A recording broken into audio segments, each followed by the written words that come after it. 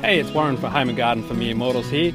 I've been growing plants commercially for 25 years and I love it. When you go to the nursery to buy your fertilizer, often you'll get it in little tubs like this, and on the tubs it has a ratio, so it has something like NPK and then a series of numbers. So we're going to learn what those numbers mean, what they do for your plant, what you should look for when you're buying fertilizer.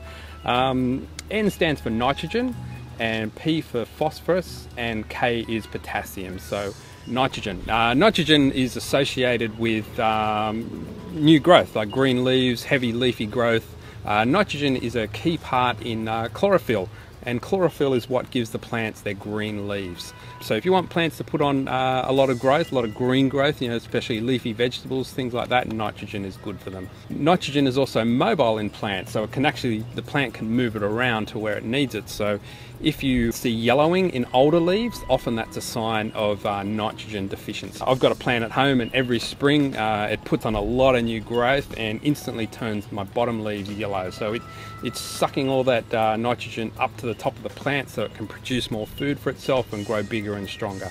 Signs of too much nitrogen: if you put too much nitrogen on, often the plants will just get leggy, and they'll often get weak and soft as well. They'll become stretched looking. That's a sign you're doing too much nitrogen, and general yellowing of the leaves is not enough nitrogen. Phosphorus. Phosphorus is associated with plant reproduction, flowering and root growth. It's also used by the plant to build up strength, to make it stronger, so more resistant to cold conditions, hot conditions, that sort of thing. Phosphorus is also essential in the formation of like sugars and oils and starches in the plants as well. So that's where they get their energy, their food to grow. Phosphorus is also mobile in the plant, so like nitrogen, the plant can take it from one area and move it to another area where it needs it. So often if a plant starts to become deficient, you'll see that in the older growth, and that's normally a bit of a purpling in the leaf as well, you'll see. Potassium. Potassium is associated with a lot of the physiological processes in plants, so it helps with cell division in the roots and other parts of the plants. Can also help with cold hardiness, rigidity of the stems, like Viagra for the stems.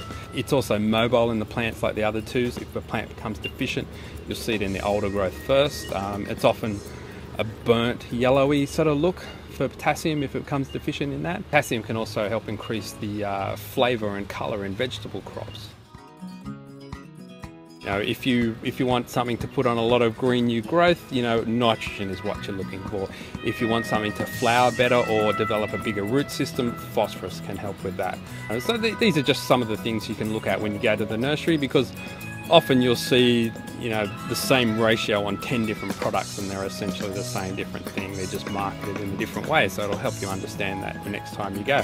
Here at Home and Garden for Mere Mortals, we want you to become involved in the process, so please post any comments or questions down below, and we'd love to hear from you. Please also subscribe to our channel for future videos so you don't miss out on anything coming up. I also have a woodworking channel. I'd love it if you check that out as well. It's called One Wood. So you can find us at onewood.com.au, or you can click the link to go to our channel page.